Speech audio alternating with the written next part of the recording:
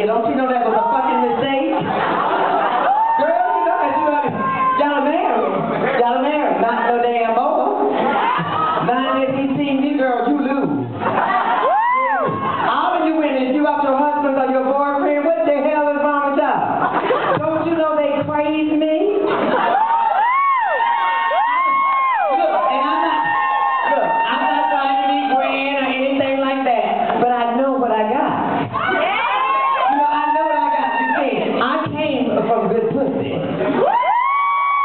And that's what I have, is good pussy.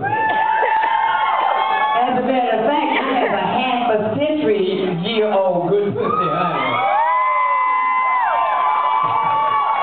Now, it's a word. Okay, now if y'all are not going to ask me to marry y'all, then y'all need to get the fuck out of the way. I'm not gonna beat y'all, no. I just said, if I beat you, I want to do it for pleasure.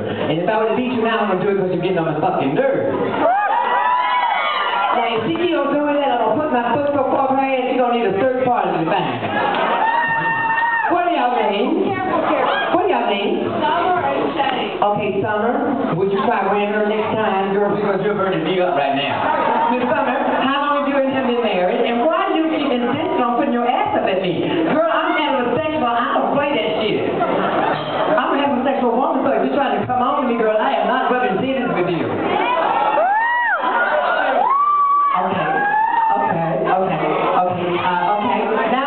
Listen to me, ladies and gentlemen. Okay, forgive me, I'm so very sorry that I let them take my attention away from you all. How rude of me. How rude of me. I forgot that there's some people who come in here and they don't know how to act.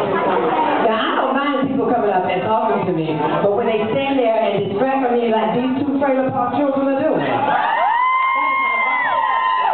you know, if they wanted to come in here and make fools of themselves, they could have went to City Market. Now, I'm telling you two right now, listen to me, young lady, and sir, listen to me, and because I'm only going to say this once, I would appreciate it very much if the two of you would sit down so I can go ahead and talk to everybody.